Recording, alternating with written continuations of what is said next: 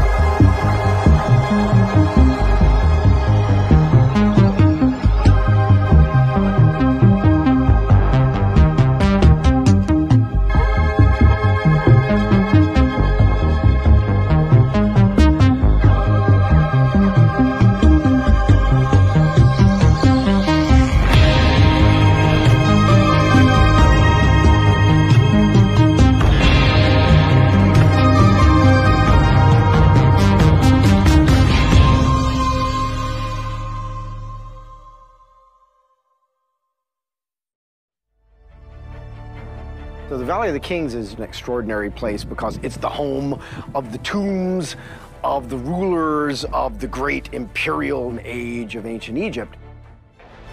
Since the late 1700s, archaeologists have been scouring every inch of the valley in a quest for knowledge and treasure. Over the years, they've uncovered the underground tombs of at least 20 pharaohs, as well as crypts for dozens of royal wives, children, and leading courtiers. Why did the pharaohs of the New Kingdom choose to bury their dead deep underground and not in pyramids like the earlier kings of Egypt? Presumably, pharaohs were buried with a lot of material from the beginning of time. And traditionally, they had been buried in these massive, great structures, these pyramids, that were, of course, very obvious.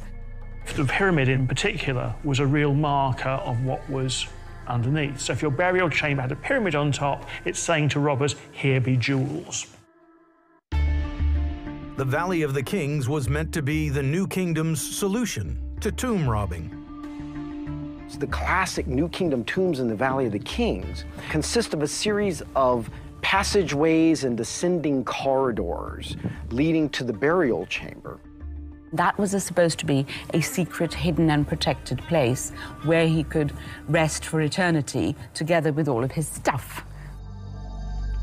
But just like the pyramids before, it didn't work. Over the millennia, the promise of riches had led to all but Tut's tomb being ransacked.